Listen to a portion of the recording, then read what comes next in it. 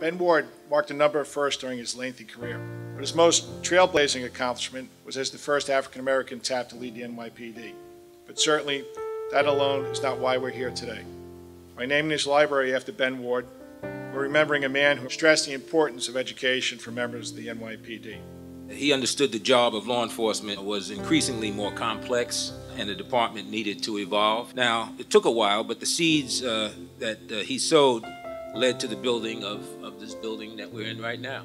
Being in the police and particularly being the police commissioner was a lifelong dream of my father.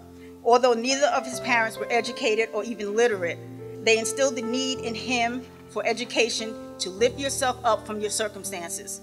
Education was always very important to my father. From an early age, he valued books and consumed them voraciously.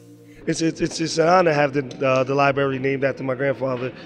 It's an unbelievable experience for my family and I, and we're very appreciative that the NYPD did this dedication